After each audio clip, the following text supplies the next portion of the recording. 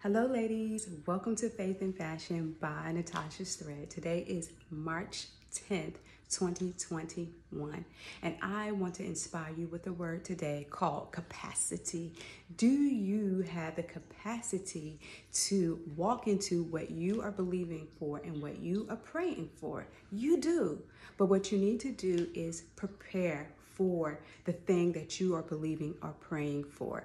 I want to give you a quick passage. It's in the book of Isaiah, Isaiah 54. You can read the whole passage at your own time. This is talking about the future glory of Jerusalem.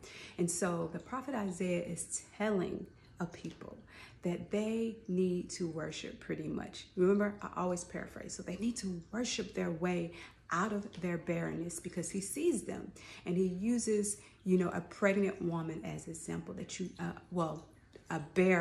a woman who has suffered barrenness as example, but how she will have more children than the other, that meaning that she will produce, right? And so if you read later on in the passage, the second part of the passage, which I love, he is telling them how to prepare, that they're to stretch forth their stakes, that they are to put stakes in the ground, they're to expand their housing, meaning expand their capacity. So that is my word for you.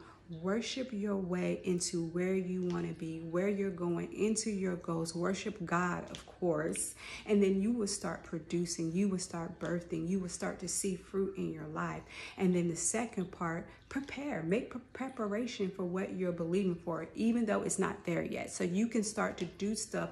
So when that thing happens, you already have your platforms, your positioning in place. You already have what you need because you purchased this, you did that, you moved here, you jumped out, you took a step of faith, and you network, and you met this person who can connect you with that person to get your tech into place, or whatever it is. You have to prepare. You have to make preparation. You need order in your vision so you can start to do it now. You don't have to wait until it is fully manifested, as we would say. So once again, that's found that the passage, if you want to study or read it, is found in the book of Isaiah, Isaiah 54. You're preparing for your future glory, your future dream, your future outcome, and your future to blossom the way that you want it to be, because you are putting your stakes in the ground and you're doing what you need to do, and you also are worshiping God,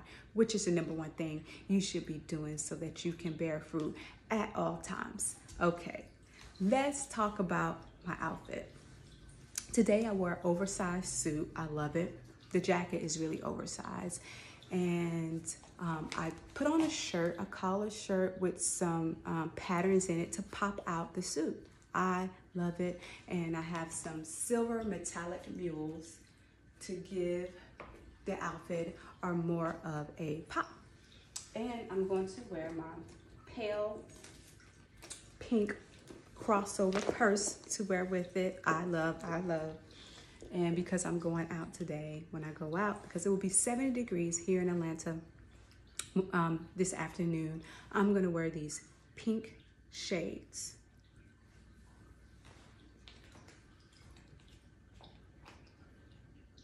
And there we are.